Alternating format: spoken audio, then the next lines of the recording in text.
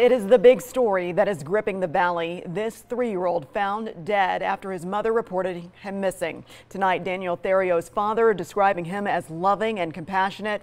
And this is our first look at his mother, now facing charges in the murder of her own son. Metro arrested 20-year-old Cassie Smith this morning. There is nothing accidental about this investigation. 13 Action News reporter Brian Callahan is live near Bonanza and Rancho with how police determined that the toddler was never missing.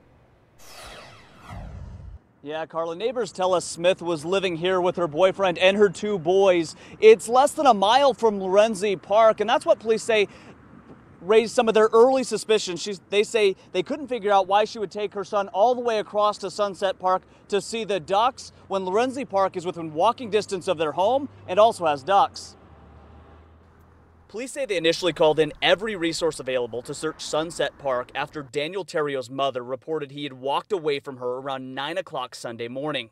Detectives say Cassie Smith said they went to the park to see the ducks, but around 1 o'clock they said things didn't add up when they realized the family lived within walking distance of Lorenzi Park, which also has ducks. When they went to the couple's home, they say they found Joshua Oxford watching Smith's 2-year-old son and took that boy into protective custody, later finding what they called signs of physical abuse.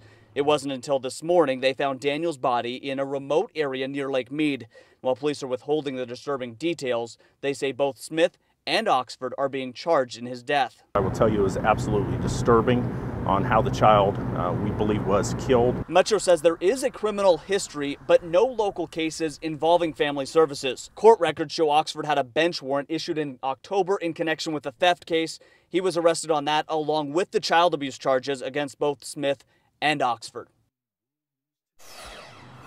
And I spoke to Daniel's father, James, over the phone. He lives in Texas and says he got the call early this morning about his son's death. As you can imagine, he is devastated. He says he hasn't been told of any previous abuse, but he's right now working to try and get here to Las Vegas in hopes of getting his younger son.